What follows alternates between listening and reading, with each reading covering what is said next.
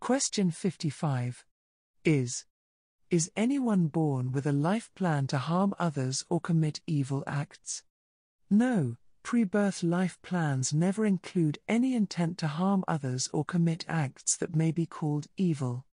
Although, during our pre-birth discussions in spirit life, the possibility may be foreseen that the earth life to be may include forms of indoctrination and other life circumstances that could lead the personality towards such behavior. However, in spirit life the soul hopes and intends that the earth personality will choose not to take a negative pathway.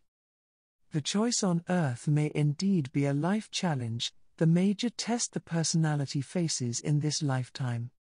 Will they be able to bring their higher spirit nature through so that they live compassionate, peaceful and loving lives, or will they make the choices that lead to harmful or destructive lives?